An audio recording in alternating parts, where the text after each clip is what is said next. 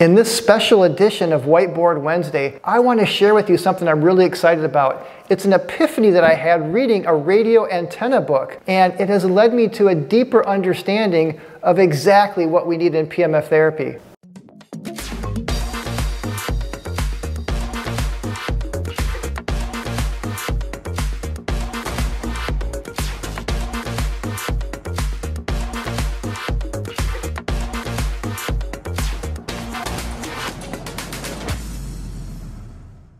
So hopefully that got your attention. Now I want to read to you the exact passage that I read, and it's going to take a little explaining to help you to see why it was an epiphany for me.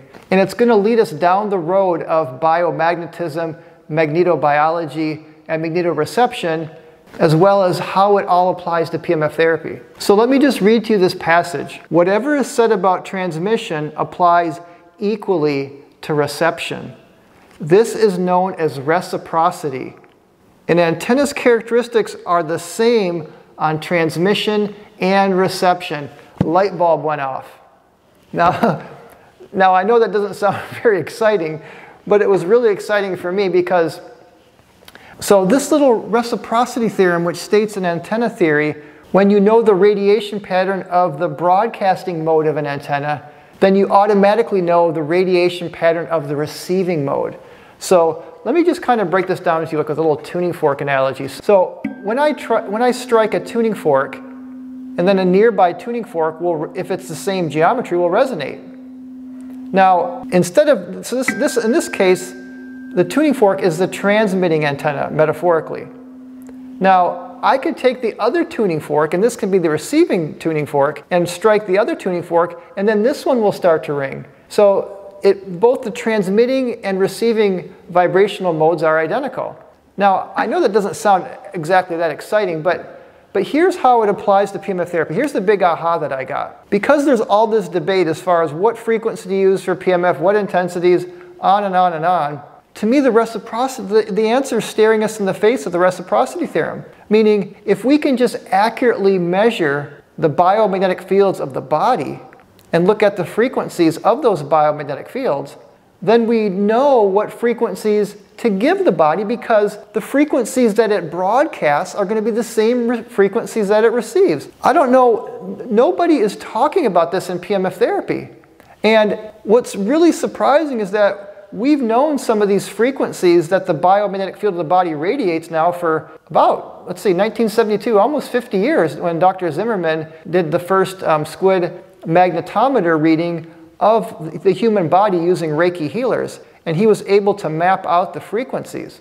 So before we talk a little more in detail about biomagnetism, I want to first describe the field that it's a part of, which is bioelectromagnetism. And bioelectromagnetism is basically the study of all the electric, magnetic, and electromagnetic fields of the human body. And as I've talked about in other videos, electric fields, magnetic fields, and then light or electromagnetic waves are qualitatively very different kinds of energy, even though they're all related by Maxwell's equations. So let's start with the first subdivision of bioelectromagnetism, which is bioelectricity, and this deals with static charges or currents or charges in motion. Now, there were a couple of really big discoveries in the 1920s related to bioelectricity in the human body. The first was the discovery of the EKG, where William Einthoven invented the EKG, which of course, as we all know, measures the heart electricity, and it plots it on a graph, so we can see it in an electrocardiogram. Now, this was a big discovery at the time, the fact that these bioelectric fields in the body could actually be measured. It was no longer pseudoscience of like mesmerism or some of these sort of controversial figures of the time with biomagnetism. This was science tangibly measuring the electric currents in the heart, in the case of EKG, and then Hansberger developed something similar for the brain with the EEG, or electroencephalogram. And that was in the 1920s. I mean, so again, this is nothing new.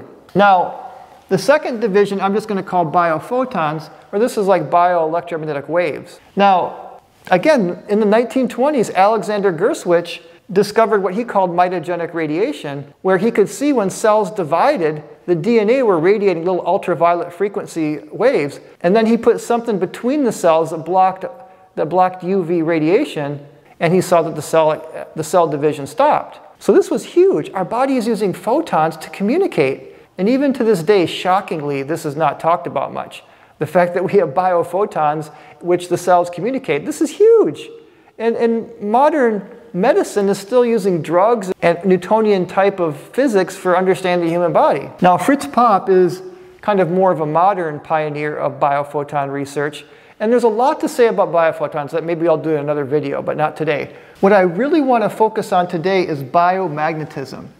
And again, shocking as it sounds, this is nothing new. This has, again, been known for now almost 60 years. So Ball and McPhee in 1963 were the first to detect the magnetic field of the heart.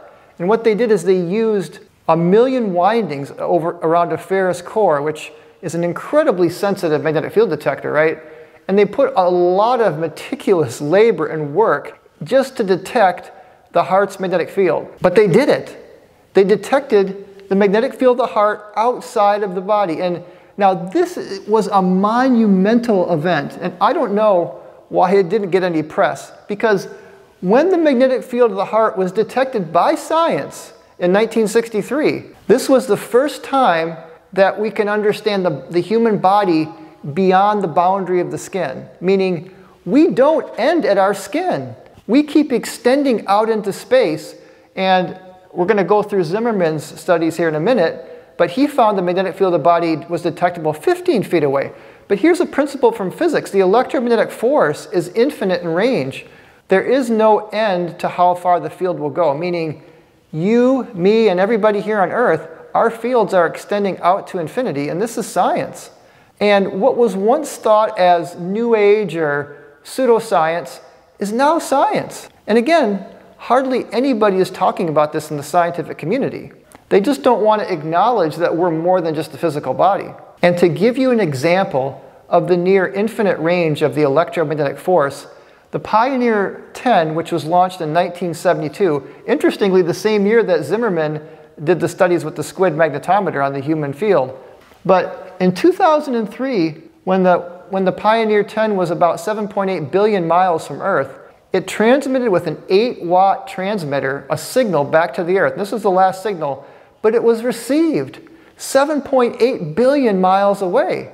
So what this illustrates is that because the human body is also electromagnetic in nature, like the Pioneer 10, our field is going out perhaps 8 billion miles if you have a sensitive enough antenna to receive it. Before we move on, I just want to mention that the whole key to the Pioneer 10 being able to transmit a signal 7.6 billion miles is resonance. And I did a whole video on resonance, and I'll put a link at the end of this video. So let's now take a closer look at biomagnetism.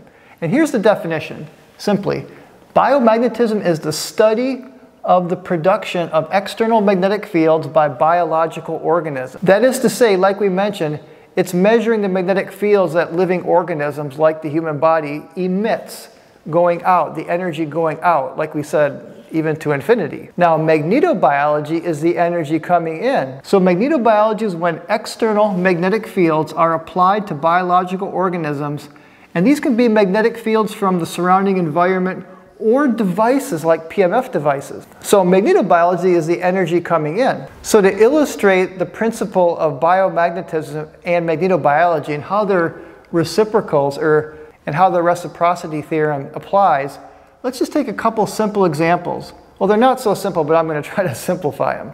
So these two images here represent biomagnetism and magnetobiology. So over here, we're measuring the magnetic fields coming from the brain, and over here, we're applying magnetic fields to the brain. Now, in both cases, the kind of center of it all is going to be currents within the brain. So over here, in J is just a little subscript in physics for current. It's a current density. So over here, the brain and all the nerve activity in the brain has all these electrical impulses. And we know from Ampere's law that electrical currents produce a magnetic field. So the net current in the brain, the net vector, if you kind of take all the vector sums of all the currents, is going to create an external magnetic field that a squid magnetometer can detect. Now over here, we're doing the opposite. We're taking an external magnetic field, like say a PEMF device, or transcranial magnetic stimulation, and we're applying a magnetic field to the brain. And so the changing magnetic field is going to induce a current by Faraday's law. So again, we're going to end up with a little J of P down here. So again, this is just a current density. So basically the PMF, or the external magnetic field that's changing with time, is going to induce currents in the brain, healing currents in the brain, to help with healing and regeneration. So by the reciprocity theorem, we can use biomagnetism to determine the frequencies and energies that are emitted from the body, like a transmitting antenna, and then we can use magnetobiology to apply the same type of healing frequencies and energies to the body. So again, the frequencies something emits is the frequencies it absorbs. So in concluding this video, I want to look at Dr. Zimmerman's study where he used Reiki healers, and then Seto's study where he used Qigong masters to really show and illustrate the power of this reciprocity theorem to really understand what are the most healing energies to use for the human body, especially related to PMF therapy. So now I want to go through a couple things. First, I want to go through frequency windows of specificity. So this is magnetobiology.